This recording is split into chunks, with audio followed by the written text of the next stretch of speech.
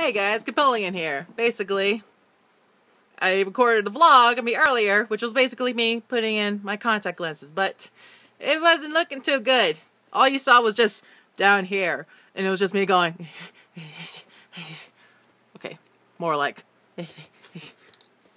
my glasses fell. I'm not wearing them, so where I have it? Ha-ha! God damn it. Ha-ha! I have a skirt down there, so it broke the fall. So anyways, I don't know. I was like, you know what? I'm gonna talk about this thing. Hold on. Got one of those stupid. Hold on. Oh yeah, that was manly. Let's not do that again. Anyways, so I don't know what to talk about. Maybe one of the fun things I could talk about was you know, yesterday was Mardi Gras. Maybe I'll talk about some fun times I had when me and Muti went to New Orleans. New Orleans. I say New Orleans. I don't give a fuck what anyone says. You know, you just don't, I don't know. I just never hear people say it, whatever the proper pronunciation is. I always say New Orleans because fuck the rules. Anyways, so I guess it's gonna be kind of a short vlog. I don't know. It's never short with me. No. All right. Gonna basically look at my little things. Anyways, back at, I don't know, 2000, 2001, maybe 99, me and Mother, we drove to New Orleans because we were still living in Houston at the time. So it was just a, I don't know, 4-hour drive. Basically, you're just driving along the water because it's just, you know, Gulf Coast or, you know, water everywhere, bayous and the such, Gulf of Mexico. So yeah, there wasn't much going on. Plus it's like, you know, not that long of a drive, so we just drove over there. And so that was the wrong, wait, is this my vlog notes? No, that is not the vlogging notes. What am I doing? Okay. So yeah.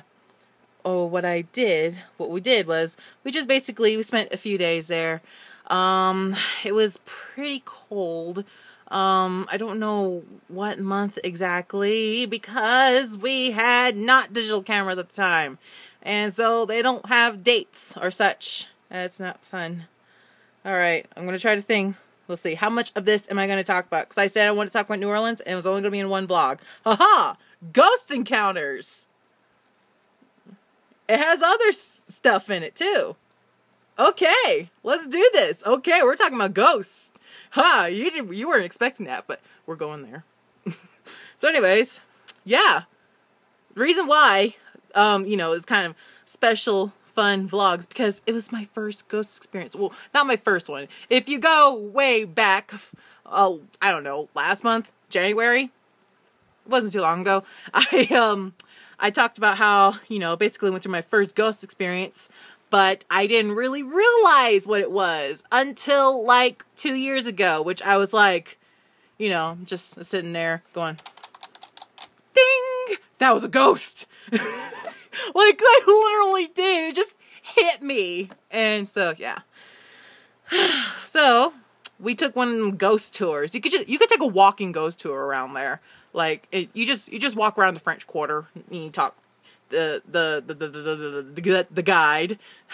They just talk about, you know, stories of what happened there. We went to a few locations. Some I can't remember off the top of my head. Basically, we went to like this. Let's see. One of the places I can remember was a tea room, where basically a woman basically. All I can remember is, like, if you're there on the coldest night of the year, you see a naked woman on the roof. Yeah, of course that'd be the thing I remember. I think it was like she was pregnant or something. I don't know. It was pretty strange. And it's like, if you go in there, you feel like someone's frilly skirt brushing across you, and you're like, no, that's not okay. I actually had an experience like that at a little cafe in Newtown here in Albuquerque, Newtown? Old Town. Fuck it. No, I'm kidding. But seriously though, Newtown, what the fuck am I on? Okay, but seriously though, I did have experience like that. It was like some old woman's rushing at me. I was like, what the fuck? Get away from me. I'm trying to eat my food. Basically, if you're wondering where I'm talking about, it's behind the church at Old Town. So, you know, just go behind the church and then it's on that street. It's like right in the middle. It's not very long. You can walk down that street in like 30 seconds. So, yeah. But anyways, back to New Orleans. Basically, we just, let's see. Oh. If you were watching, American Horror Story Coven, you know, the crazy, immortal lady, that was not Laveau, it was, LaLaurie. Basically, you know, she was a real person in history, like, you know, like they were talking about her house and how basically she tortured her slaves, and it's like, you know, like you're basically outside her real house, and it's like you hear all about all this crazy shit. I don't know how I didn't remember it until started watching the show again, and I was like, oh yeah, I remember that. And they were inside her house, but we didn't go inside, we were outside. And basically I still remember one of the windows, it's like blocked off because some woman jumped out. And basically you could still see people peeking out from the windows, and that's not okay. I'm sorry, I still got that inhaling, exhaling bullshit going on in my lungs. My lungs suck at being lungs. If you got that reference, I love you. Anyways, I'm sorry, I'm kind of hyper right now. What was another one? One of the places we didn't get to experience during the tour at the time was the graveyards. So yeah, we went to, or did we go to the graveyard? I don't remember. I think we tried to, I think me and my mom tried to find the graveyard. And so eventually we got there at one point where the tomb of Marie Laveau is. And basically it is covered, and it had a lot of stuff. I don't know how it is nowadays. Basically her tomb, her crypt, or whatever, it's all covered in X's. I remember my mom actually, she has to do a return visit there because she had some guy trying to mac on her, and she was like, no, that's not okay. And he eventually stopped because, yeah, that's not fun at all. So basically, if your wish comes true, you're supposed to go back and leave multiples of 3. So it's like 3 X's. It's like the common thing there. So yeah. Okay. So back. Let's see. And so I guess I'll talk about the actual ghosty thing that happened to me. I'm sorry. I'm just kind of... It was the last day. We were going to go back that day later on. And then so it was like kind of early. So I don't know, 10, 11. We went to a restaurant. I remember the address is like 717 or 711, one of those numbers. It was a restaurant. It was like a restaurant at the bottom, and I can't remember the exact name. And then it's like it has like a bar on top, and basically they could see Mardi Gras happening. And it was kind of early, and they were just like, "Oh, we'll take you to the top, the second floor." And so we were like, "Okay, cool." And so it was just me and my mom, and you know, there's nobody there. They would just come up, check on us every now and then. And so my mom had to go potty, so she went to go potty. Here I am eating, I think probably a po' boy or something. And suddenly, not behind me, but like to my left, there's like these saloon doors, you know, they go, I can't do, because other hand is home. You know, like in the old Westerns, how they have those doors that swing open, like the 2 little tiny door things. That's how it was. And they just, there was no wind. It was inside. And, you know, I would have felt a breeze or something, but there was nothing making them open. And I know my mom had to go through there, but the thing is like, you know, they're there's a space underneath. You can see a shadow. There was no shadow. There was nobody pushing it. There was no wind. It was just moving. And I kind of freaked out a little. So I started talking like I do nowadays. I think we're getting to the root of why I do these. So that happened. I freaked out. And it stopped. And then like 10 seconds later, my mom comes out. And I did not tell her. Or maybe I did. I don't remember. That was so long ago. That was probably 14, 15 years ago. Young me doesn't remember shit like that. Okay, I remember some shit. I just, some of it's spotty. Yeah. But anyways, when we were done, they told us like, hey, you could see the Mardi Gras from here. And we were like, sweet, let's go out to this patio. Let's take pictures. Yeah. And so we didn't have, there was no digital cameras were not a thing, like a common thing nowadays. So we just had like the 35 milliliter, let's just bear with me. And basically you had the roll that you had to go and get developed. So she takes my picture and we're just like, oh, we'll go develop this when we get home in Houston. So we get them developed, and we had pictures. We did took many pictures in that area, and I don't know which ones. I think we did take some like out to the street, and then we took some with like me and my mom. We're just standing there on the little patio thing, and they were black. We were like, oh, what the fuck? And so little me, who was getting used to this whole internet thing, looked it up, and I found out there was a girl that died right there. And I was like, oh, that explains everything. It actually did. It's the only possible explanation. Basically, that's where I realized there are ghosts in this world. And I have seen it. I have experienced it. Remember, I did not think about the bed ghost at grandmother's house. So remember, little me did not know that. So yeah, that was my first actual legit ghosty experience. And I told my mom, and then she was like, oh, it was haunted. We're like, yeah, we should come back here. We haven't been to New Orleans ever since. Yeah. Yeah. I guess should I keep talking about my other ghosty experiences? You know what? Why not? Why the fuck not? I still have plenty of space on here. I don't know. I had 500 megabytes left. I need to delete shit off my phone. Anyways, I guess another ghost experience I had. This was back at 2008, I think. It was in Kentucky. Me and the Parentos, we learned about this new paranormal, supernatural horror convention in Lexington, Kentucky. We're like, hey, we've never been to Kentucky.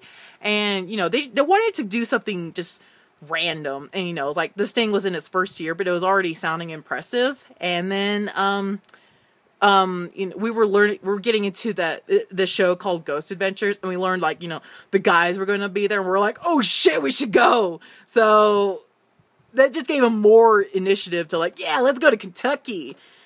And then, they were going to have like a tour at this,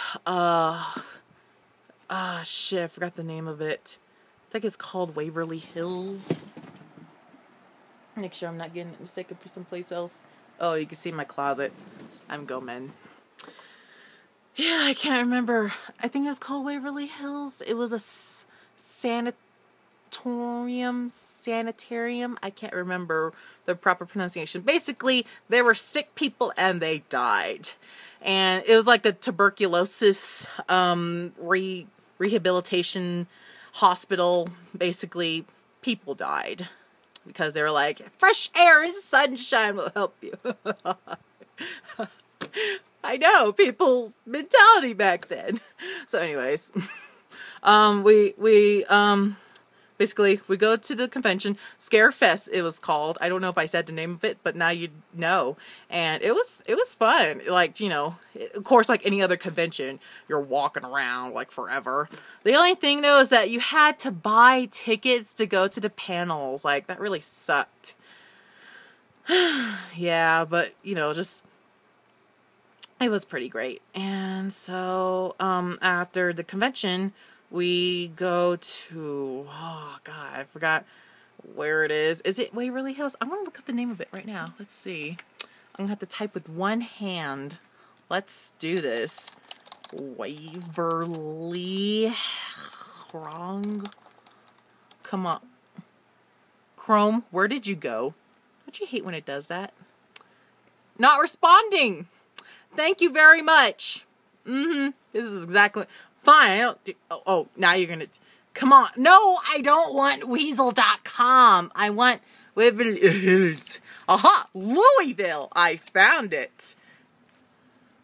So anyways, oh my god, that looks so scary. You know what's crazy is they're gonna make it into a hotel. Like, oh, that's yeah, that's a thing. Yep, 2-story. Wait, 2-story? I'm pretty sure there was more than 2 stories. Okay, there's a picture. Yeah, it had more. Anyways, so we took a tour. We're walking around. We took a tour with a guy who played Jason from a few of the Friday the 13th movies. I don't know what happens to my brain when I record. It just goes.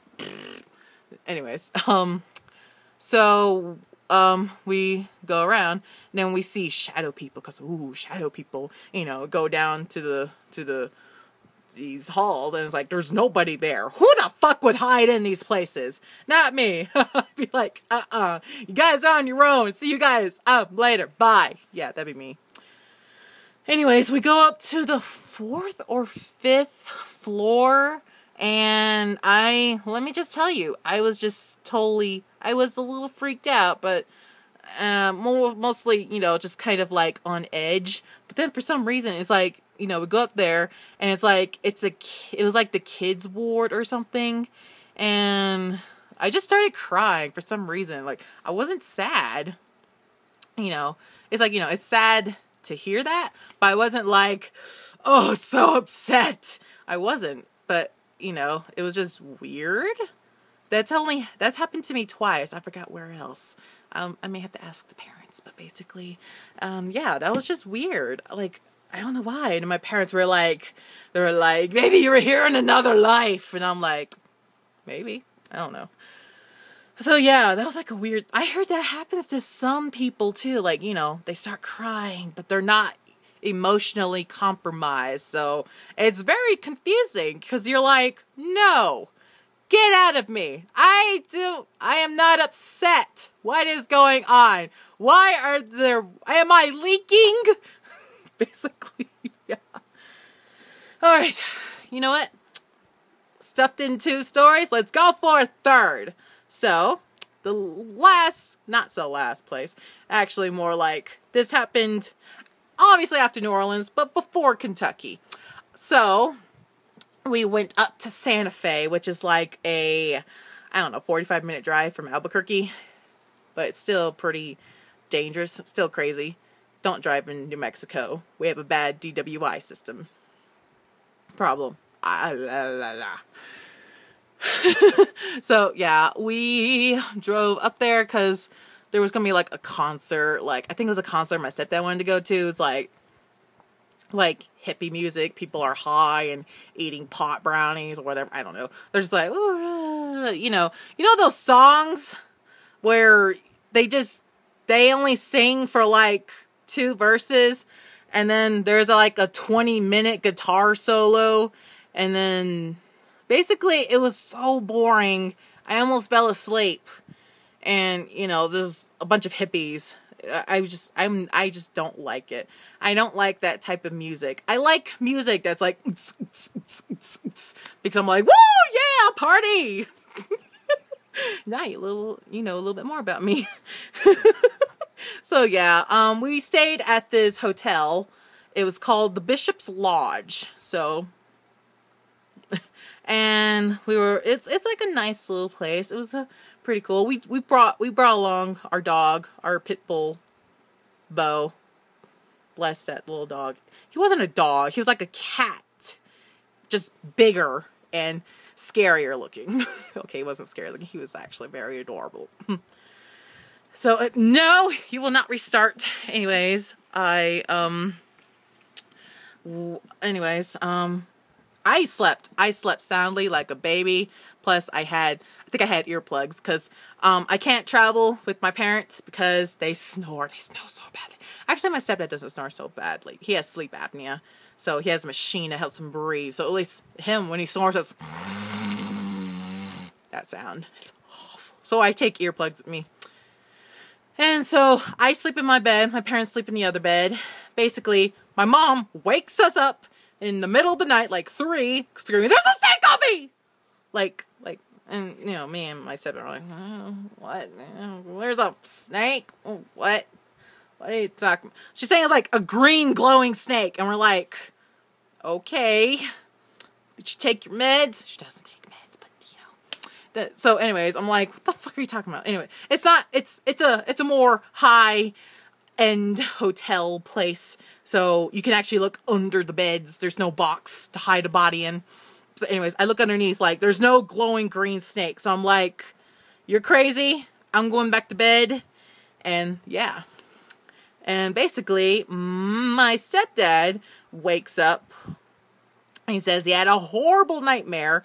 There were these old white people trying to drag him out of bed. And they're just staring at him. And I'm just like, you both crazy? What's going on with you guys? Sorry about that. My phone decided to run out of space. Thanks a lot. Anyways, so my parents, they woke up. Anyways, he says, you know, someone's dragging him out of bed, and we're like, okay, let's go home because we were done. And you know, right before that, Bo, the pit bull, he just kind of started looking at a spot on the ceiling. He doesn't do that. He's a very active, yet back then he was a very active dog. And of course he got more chill as he got older, but he was still very young. So he's just staring. Then he gets like that. And then, like, you know, we're just looking at him and he does that. And we're like, what the fuck's wrong with you, Bo? Why are you doing this? So yeah, basically we were just like, okay, we're leaving. This place is haunted. Except me. I didn't think that was haunted.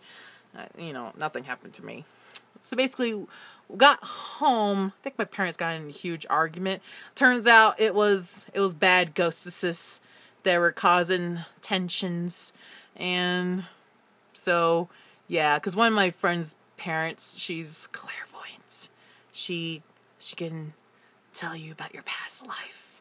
Apparently, with one of my friends, I shared a past life with because I was a twin. Like, oh, that's cool. I tried talking to him a while back. He has not talked to me, that son of a bitch. So, yeah. All right. So, yeah, that was a lot of crazy, weird stuff happened. I'm so thrown off because the thing quit, and I'm just like, do I really want to restart this? And I'm like, no. Everything was raw and shown, and yeah. All right, I kind of had a question here, and is as to why does every paranormal investigation always involve Indians? Why do they involve Indians? Because apparently these ghosts that were messing with my parents were racist ghosts. Like, fabulous. Yeah, that's exactly what we needed. Seriously though, if there's anything wrong, it's because white people fucked with Indians. Like, y'all have it coming. I don't know. I can say that. I'm Native American. I'm sorry. That wasn't very ladylike of me. You know what though? I don't care. My arm's starting to hurt. I'm like, I have it like my arm in like this. I'm like, ugh. See, I hold it here though. Blocks my light. Oh, I could probably hold it right there, but then you can see my hand right there. Oh, that's not not good. All right. I'm going to be a man and bear through this. So, yeah. At least that's not a problem with like European ghosts. I don't know. Maybe. Go to Europe, like, oh, can't blame the Indians. Nope. That was all y'all's doing. Really, it's the Europeans' issues with here. Yep. Seriously, though, it's like, seriously, it's always like, you know, they had some quarrel with the local tribe, or they fucked with, like, spiritual sacred grounds. I don't know.